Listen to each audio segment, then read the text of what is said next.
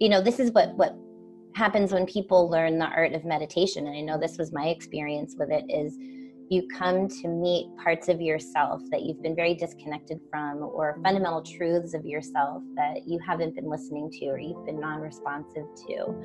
And I think it's so interesting to see that, like, almost on a global level, that's what this seems to be bringing up for a lot of people, is what really gets us through the day.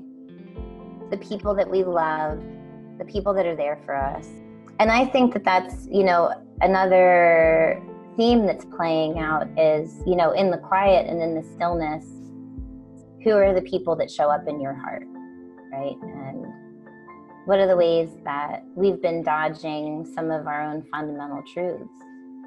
So if it's that we're only allowed to be together in smaller spaces, who is it that we want there with us? And how is it that we want to share that time?